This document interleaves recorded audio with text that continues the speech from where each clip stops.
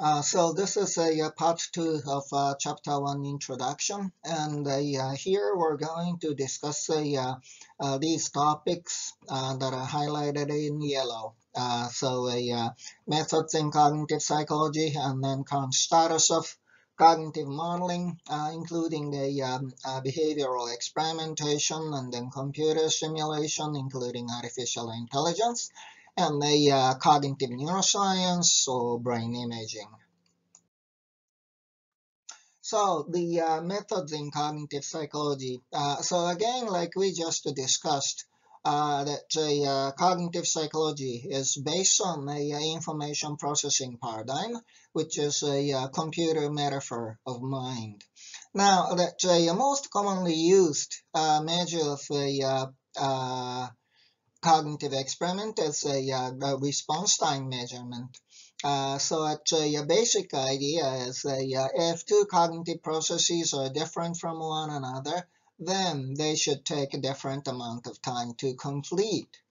So, for example, imagine you're participating in a cognitive psych experiment.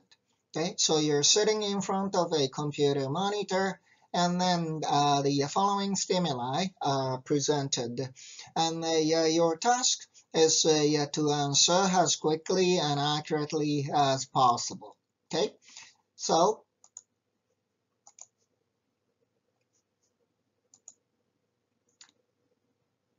5 plus 2 is what?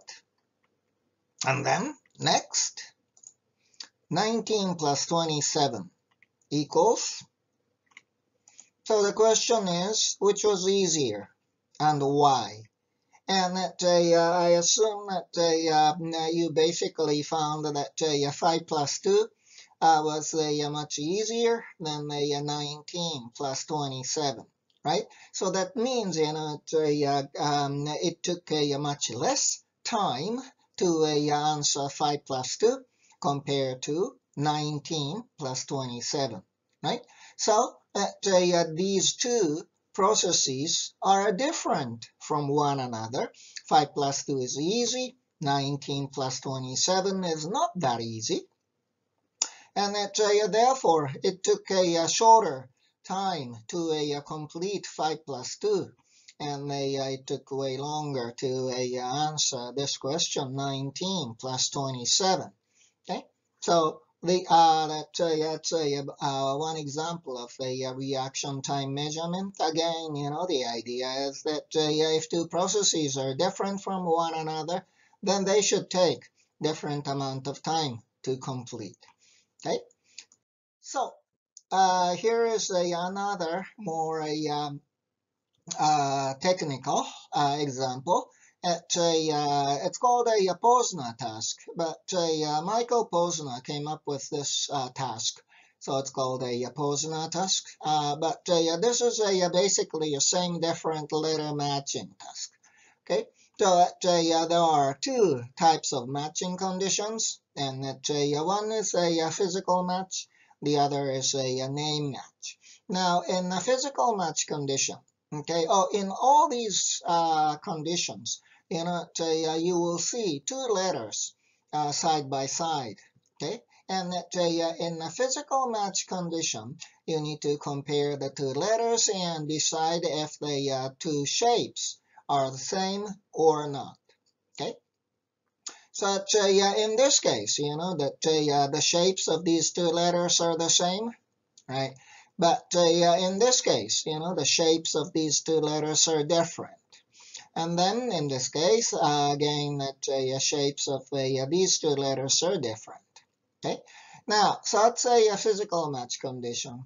The other condition is called a name match condition. In this case, you need to compare the two stimuli, two letters again, but you need to make decision based on their pronunciations, okay, their sounds.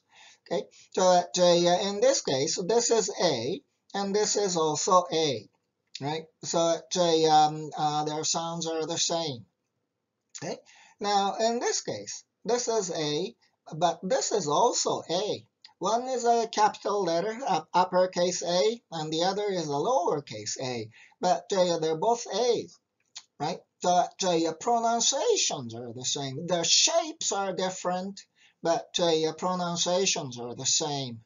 Okay, and then in this case, one is A, the other is B, so their pronunciations are different. So the question is, how long would it take to perform these conditions? So here is a Posner task, the information processing model of a Posner task. So first of all, physical match condition, right? So the first stage is a stimulus encoding. You need to encode the stimuli. And then you need to compare them. You need to compare the two letters, right? And then you need to make the decision if the two letters are the same or different. And then you need to press a response key, right? Now, here it says a STM, but STM stands for short-term memory, okay? Now, in this case, the comparison and decision are performed in your short-term memory, according to the Posner task model. Okay, now when you compare the two letters, you can compare them at the feature level. Okay, in other words, all you need to do is compare the shapes of the two letters. Okay, and therefore it doesn't require any lexical access. We'll talk more about lexical access next, but lexical access here means you don't need any knowledge about pronunciation, language-related information. It's a lexical access, but in this case, you don't need to have any knowledge about pronunciations of the two letters. Okay, so that's a physical match. How about a name match? Okay, so the stimulus encoding remains the same. You need to see the two letters and then you need to encode them. Now, you need to compare them. However, in order to compare them, see, this is a name match condition, so that means you need to compare the pronunciations of the two letters, the sounds of the two letters. Okay, so in order to do so, you need to retrieve the sound information from your long-term memory. Okay, LTM stands for long-term memory. Okay, so it's a collection of your knowledge of the letters. Okay, so that process is called the lexical access. Okay, so you need to retrieve the sound information from your long-term memory, and then you can compare them, right? And then you can make a decision if the sounds are the same or different, and then you can press a response key, yes or no, same or different. Okay, so in this case, in the name match condition, the comparison is made at a name level, so that requires a lexical access. Okay, retrieval of the sound information from your long-term memory.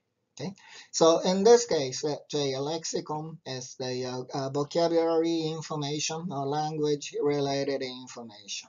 Okay, but as you can see, that between physical match and name match, which is more complex? Well, if you look at a comparison stage, right, a name match requires, lexical access, whereas, the physical match condition doesn't require any lexical access, right? And therefore, the physical match is simpler than the name match condition. Okay, and therefore the reaction time in a physical match condition should be shorter than the reaction time in the name match condition. Okay, so that's what we see here. So this graph shows the response times. Okay, so on the x-axis we have the conditions, physical match and name match condition. Okay, on the y-axis we have the reaction time or response time in milliseconds. Now, in cognitive psychology, response times are typically measured in milliseconds. Okay, so at 1 millisecond is a 1/1000th of a second, okay, or 1000 millisecond is a 1 second. Okay, so the reaction time in a physical match condition is a 550 millisecond. Oh, so a 500 millisecond is just a half a second. Okay, so the reaction time in a physical match condition is 550 milliseconds, right? So it's slightly longer than a half a second, right? But the reaction time in the name match condition is a 620, 630 millisecond. Okay, so it is longer than the physical match condition. Okay, so this difference is maybe 70 millisecond, 80 milliseconds, something like that. Yeah, I know. So it's a split second. However, in our brain, it's a 70, 80 milliseconds are a long time. Okay, when it comes to information processing in our brain. Okay, and this is typically significant. Okay, so the point is, the response times are shorter in the physical match condition than the name match condition. Why? Oh, because, the physical match condition is much simpler than the name match condition than we just saw. Okay. Another example is that you can perform the physical match condition without any knowledge of the language. Even if you don't know any pronunciations or sound information, you can still perform the physical match condition. However, you cannot perform the name match condition, if you don't know any pronunciation or sounds. Right? So, for example, I have these two letters. So imagine, if you're sitting again in front of a computer monitor and then these two letters are presented side by side. Right? If it is a physical match condition, can you make a judgment if they are same or different? Yes, you can. They're the same characters. Right? Now, how about these two? Right? In the physical match condition, are they the same or different? Well, of course, they are different from one another. Right? And you can do so even though, these are Japanese kanji letters. Okay, so I'm assuming that you don't know any Japanese kanji letters. Okay, and that in the physical match condition, you can judge if these two characters are the same or different. That's easy. Now, how about a name match condition then? Well, I assume, if you don't know anything about the Japanese kanji characters, then they cannot perform this task in the name match condition because you simply don't know if their pronunciations are the same or different, right? And by the way, the answer is, there are the same pronunciations. So in the name match condition, you can also say they're the same. Okay, and this is an easy task for Japanese speakers or someone who knows a Japanese language. But if you don't know the kanji characters, then you simply cannot perform the name match task with the Japanese kanji stimuli. Okay, so this example shows, in order to perform the name match trials, you need to have the knowledge of the pronunciations. Okay. Now, here's this slide shows another example of the response time measurement. And this is a subtraction method by F.C. Donders. Donders was a Dutch psychologist, and actually the subtraction method was developed much older than the Posner task. Posner came up with the Posner task in the like 1960s, but Donders came up with the subtraction method in the mid-19th century, 1850s, 1860s, something like that. Okay, so this is a very old idea. But anyway, so it's a subtraction method. Now, the basic idea again is that if two processes are different from one another, then they should take a different amount of time to complete, right? And then he came up with three types of reaction time tasks. Okay, the first one is called a simple reaction time. Okay, in this case, the instruction is that press a button when light comes on. Okay, so you see one light in front of you and then one response button in front of you. So that if the light comes on, then you press the button. Okay, that's easy. Now, the second condition is called a discrimination reaction time condition. Okay, in this case, you have multiple lights in front of you. Okay, so for example, light A, B, C, D, and E. 5 lights in front of you. Okay, but there is only one button. Okay, and that the instruction, for example, would be press the button when light B comes on. Okay, so in this case, you need to discriminate among these lights. Okay, and when light B comes on, you press the button. Okay, but if light C, for example, comes on, then you don't do anything. Okay. Now the third condition is called a choice reaction time condition, and that in this case you have the 5 lights and then 5 response buttons. Okay, and that each button corresponds to the light. So at button 1, when light A comes on, you need to press the button 2. When light B comes on, 3 for C, 4 for D, 5 for E. Okay, so press a corresponding button to light. Okay, so those are the 3 conditions. So this slide shows basically the apparatus. So in a simple reaction time task, press button when the light comes on. So you have this light and one button. So when this light comes on, you press this button. The second condition is the discrimination reaction time task, and that so there are 5 lights here, okay, and there's one button. So you need to press this button when light B comes on, but if any other light comes on, you're not supposed to press the button.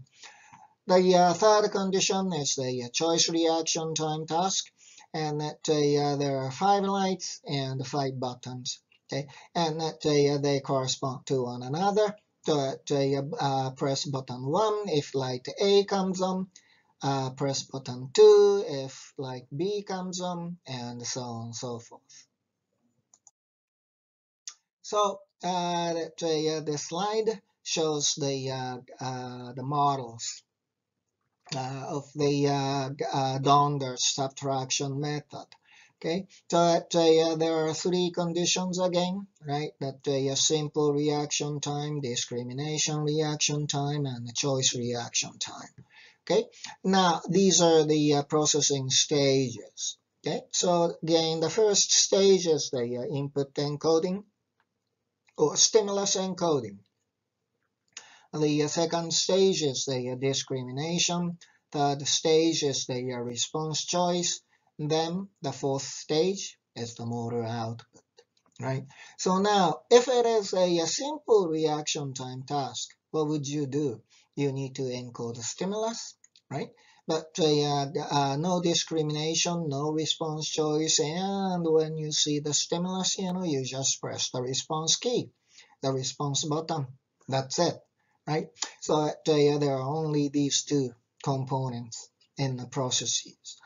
Now, how about a discrimination reaction time task? You encode a stimuli first of all, and then you need to discriminate among them, right? Which stimulus is it? Is that A or B? And so on. right? And so discrimination is required in the discrimination reaction time, right? But you don't need to choose any response buttons. So if it is a light B, then you would press the button 2. How about a choice reaction time condition? In this case, of course, the first stage is the stimulus encoding again. And then the second stage is the discrimination stage, right? You need to discriminate among the stimuli. And then the third stage is the response choice stage. So if the light A comes on, then you need to press button 1 and so on. And then finally, you need to execute a motor output and you need to execute a response, right? So as you can see, the choice in the choice reaction time task, there are all these 4 components that are involved. Okay, in the discrimination reaction time, only 3 out of 4 stages. In the simple reaction time, just 2 components. Right? So the simple reaction time would consist of a encoding and response. Right? Discrimination reaction time consists of a encoding, stimulus discrimination, and response. Choice reaction time consists of a encoding, stimulus discrimination, response choice, and response. So that's the interesting thing about Donder's idea is that so if we subtract simple reaction time from a discrimination reaction time, then we can isolate stimulus discrimination time. Is that right? So in the discrimination reaction time, we have encoding and response stages, but encoding and response stages are also included in a simple reaction time, right? So if you subtract simple reaction time from the discrimination reaction time, the encoding stages will be canceled out and then response stages will be canceled out too. And therefore we can isolate stimulus discrimination time. Oh, and of course, it is typically the case that discrimination reaction time is longer than the simple reaction time. Okay. And then, of course, another thing you can do is, subtract a discrimination reaction time from the choice reaction time. Again, the choice reaction time consists of a encoding, discrimination, response, choice, and response, right? Whereas the discrimination reaction time consists of a encoding, discrimination, and response. So, if you subtract the discrimination reaction time from the choice reaction time, then we can isolate a response choice time. Okay, and so that's the basic idea of the Dundas subtraction method. And actually, the Dundas subtraction method was so basic, but at the same time so important that when the cognitive neuroscience, especially the brain imaging techniques, were developed. There are lots of cognitive psychologists that were interested in the brain imaging techniques, including fMRI and PET scan and so on, which we will discuss in more detail later. Okay, but one reason was that the basic logic behind the PET scan or functional magnetic resonance imaging is also cognitive subtraction, which is very similar to the Dunder's subtraction method. So in other words, it was easy for cognitive psychologists to understand the basic logic behind the measurements and the brain imaging techniques. But anyway, we'll talk more about them in more detail later in chapter 2. So, another aspect is that cognitive models are stage models. That So for example, this is an example of the Posner task, actually the physical match condition. But the first stage is a encoding stage, the next stage is the comparison stage, and the third stage is the decision stage. The fourth stage is the response stage. Right? Now, and that in the traditional cognitive psychology, it was assumed that these processing stages occur one after another in a serial sequential fashion. Okay. And that, well, again, because it is a computer metaphor of mind, the information processing paradigm is a computer metaphor of mind, right? And that when cognitive psychology emerged during the 1950s and 1960s and so on, it was basically the von Neumann type of computer architecture. That von Neumann type of computer has a serial and sequential processing mechanism.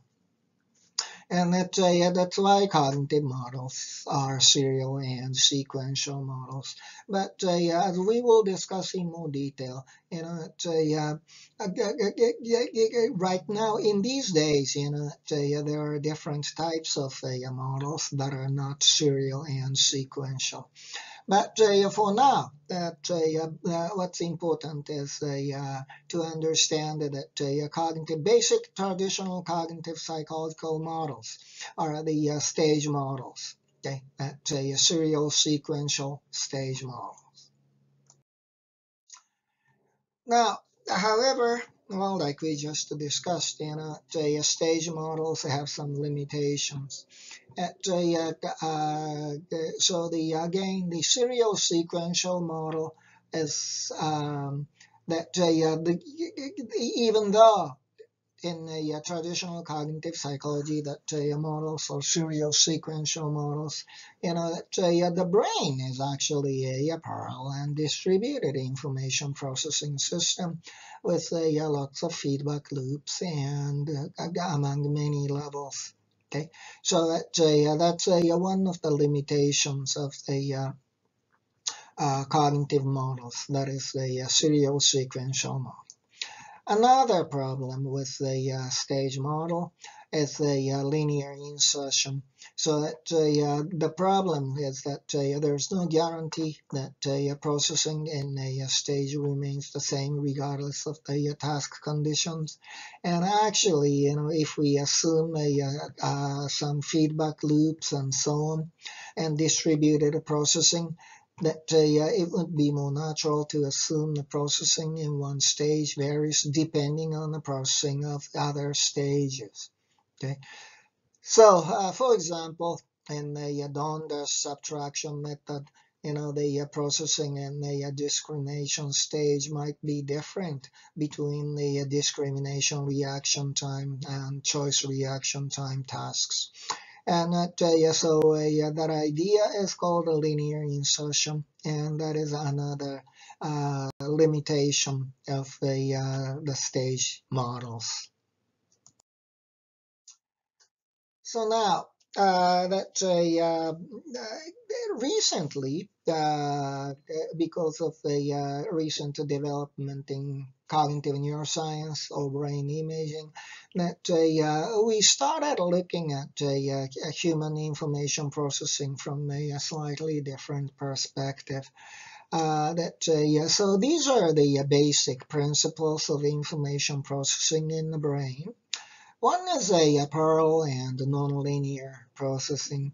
So the information processing in the brain is not linear and sequential, but rather parallel and nonlinear. Again, nonlinear means there are many feed-forward and feedback loops, and that there are some hierarchical structures also. And then the other principle of information processing in the brain is distributed processing or distributed representation. So that a particular cognitive functions are performed through networks of brain regions. So that your brain seems to have more some modules. That means, that is associated with the so-called functional localization that we will discuss in more detail in chapter 2. But some brain regions are responsible for particular cognitive functions. So, for example, the occipital lobe is dedicated to visual information processing. The primary sensory areas. The other primary sensory areas also, like a primary auditory cortex, is located in the temporal lobe, but that is dedicated to the auditory information processing, and so on and so forth. So, in other words, when it comes to a sensory level information processing and actually the motor control, okay, that there are some modules. There are some mapping between function and the brain region. Okay. However, when it comes to a higher level cognition, such as thinking and so on, there isn't any really a one-to-one correspondence between function and structure. Okay, and that so many cognitive functions, so many higher level cognitive functions are accomplished with the networks of the brain. That means many brain regions work together to perform a particular higher level cognitive function. So this slide shows the some parallel and distributed processing in the brain. This is actually based on the monkey brain, macaque monkey. Okay, and the basically visual information processing. But here's a retina, that at the back of an eyeball, monkey's eyeball. Then LGN stands for the lateral geniculate nucleus, which we will discuss in more detail later. Okay? And the V1 means a primary visual cortex, V2 secondary visual cortex, and so on and so forth. Right. So now that one thing that you need to understand here is that in the retina, in the retinal cells, would respond to a spot of light, for example. Okay, something very simple. Whereas, the neurons in the primary visual cortex are feature detectors. So that they would respond to visual features such as lines, orientations, vertical line and horizontal line, and also motion and speed and so on. So there are feature detectors. Okay, and then as the information processing advance, neurons would respond to something more complex. So, for example, in the area V4, neurons would respond to a more complex geometric patterns, not just visual features, but the combinations of the visual features. Okay, more complex geometric patterns, and then this is a inferior temporal lobe. Okay, but neurons in the inferior temporal lobe would respond to faces, for example, and that again, we will discuss the inferior temporal lobe and the neurons that will respond to faces in more detail later. Okay, but another thing I want you guys to see here is that there are so many feed-forward and feedback loops and distributed processing. So starting from V1, okay, when some information is visual information is processed in V1, right, and then that V1 the information, the neural signals will be sent to V2 first of all. You see this connection from V1 to V2, right? But at the same time, the neural signals will be sent to a MT from V1. Here's another arrow pointing to a MT coming from V1. Okay, so it is not again serial and sequential, but it is a parallel processing here. Okay, from V1 to MT, and at the same time from V1 to V2. Okay, and then so on and so forth. I mean, there are all kinds of parallel information processing here, as you can see. Also, there are not only feed-forward processing, but also so many feedback loops. Okay, that means these arrows are mainly bidirectional, right? So here's an arrow from a V1 to V2, but at the same time, here's the arrow pointing from a V2 to V1. So that means, the neural information will be sent from V1 to V2, but at the same time, there is a feedback loop from V2 to V1, right? And, same thing about between V1 and MT, that neural signals will be sent from V1 to MT, but at the same time, neural signals will be sent from MT to V1 as well. And as you can see, there are so many bidirectional arrows in the brain, which suggests that so many feedback loops in the brain. So those are main principles of information processing in the brain. Here, this slide shows another aspect of information processing in the brain. That's a hierarchical nature of information processing in the brain. This is a Fuster's model. Joachim Fuster is a professor at UCLA. This is a perceptual side of information processing, and this is a motor side of information processing. Okay, so on the perceptual side, well, of course, there are 5 senses. Information processing began at the 5 senses, right? Vision, audition, touch, taste, and olfaction. Olfaction means smell. Okay, and those are 5 senses. And it says the phyletic sensory. That means, these 5 senses, sensory systems separated from one another. But polysensory means the integration of sensory information.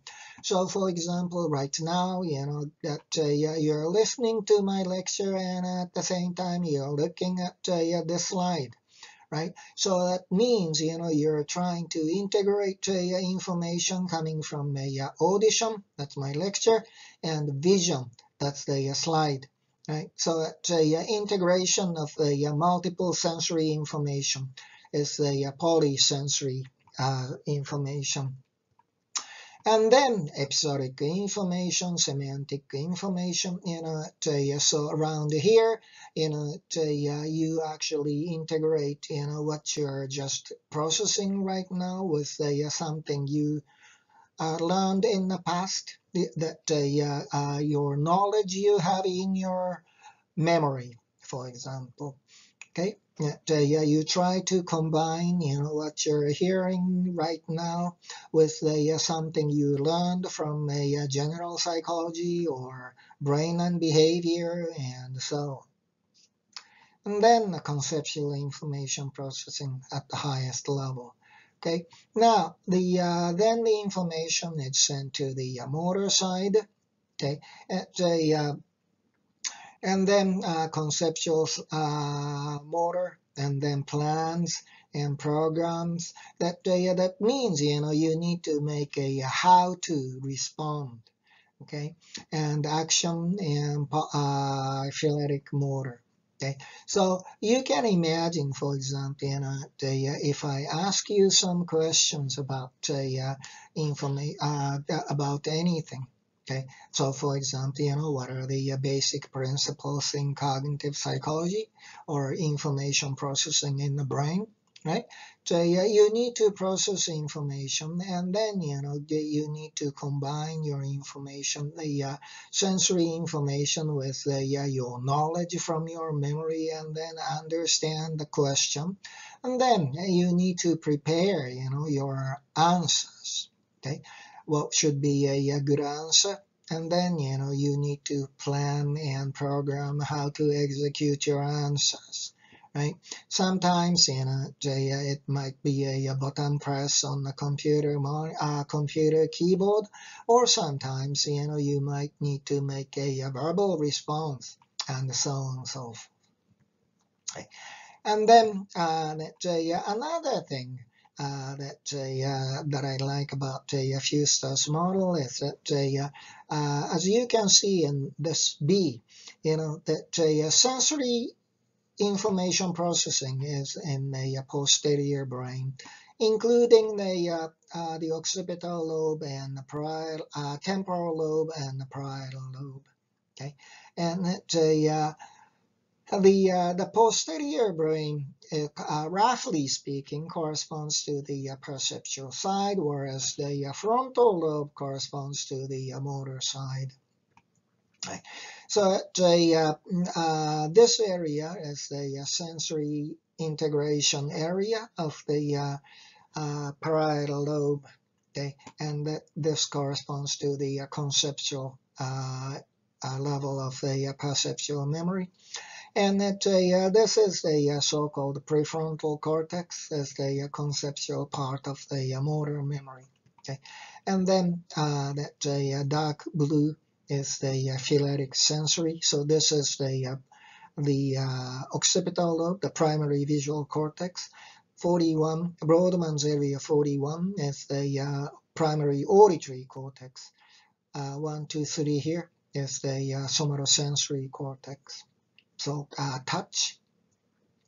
And then on the motor side, red is the primary motor cortex. Okay, pink here is the supplementary motor and premotor areas, and then the white is the so-called prefrontal cortex. Okay, that's the center for higher level cognition. Now, so the current status of the cognitive modeling, in recent years, we have these three fundamental approaches in cognitive psychology.